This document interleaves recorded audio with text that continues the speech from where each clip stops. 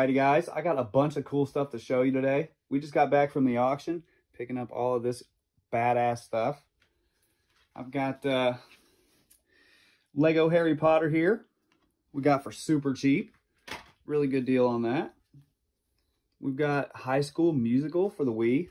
Sing it. Really cool. Really cool. Little money maker. We've got Super Mario 3D Land for the 3DS. It's a fun little game. I can't wait to bust it out and play it before it sells. We got Super Monkey Ball 3D. This one is super fun as well. If you guys have ever played any of these, you know that they are cool little games. 70 crazy levels. Wow. We have Dirt 2 for the DS. More obscure title. I don't see this one a lot, actually. Out game hunting. So, pretty cool. We have Zelda Spirit Tracks. It's a fan favorite for sure. Really happy to add this to the collection. I had a loose copy. Now I've got the box and all. So, hell yeah. Next, we have Zelda, the Phantom Hourglass. I actually didn't have this in my collection.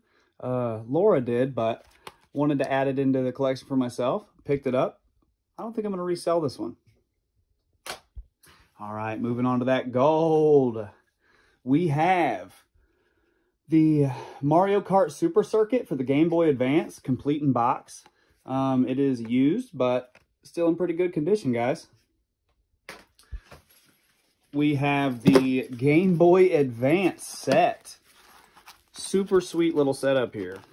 It's going to be hard to part with this one, too. Came with the Game Boy Advance. Get out of there. Came with the Game Boy Advance here with the handy pack. Super interesting peripheral. It's got a light and a magnifier for the screen. Super dope. Now on to some holy grails. We have Tetris Attack. Complete inbox for the original Game Boy. Super cool. This one is Super Game Boy Game Pack compatible. Means it has some custom borders and things that you can utilize. Sick as fuck.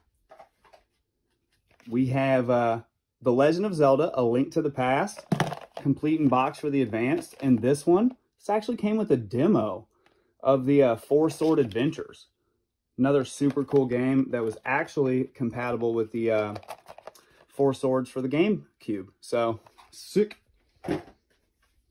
Now, for the last two holy grails of the fucking auction, we have Metroid Zero Mission. Guys, this is a very obscure and rare title for the Game Boy Advance. This sucker right here sells for about 250 doll hairs. Really happy to have found that one. And then last but not least, we have Mega Man 4 for the Game Boy. Guys, this is a collector's holy grail. This sucker right here is worth about 1,200 gold doubloons.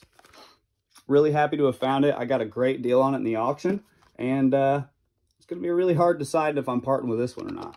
This might be a keeper.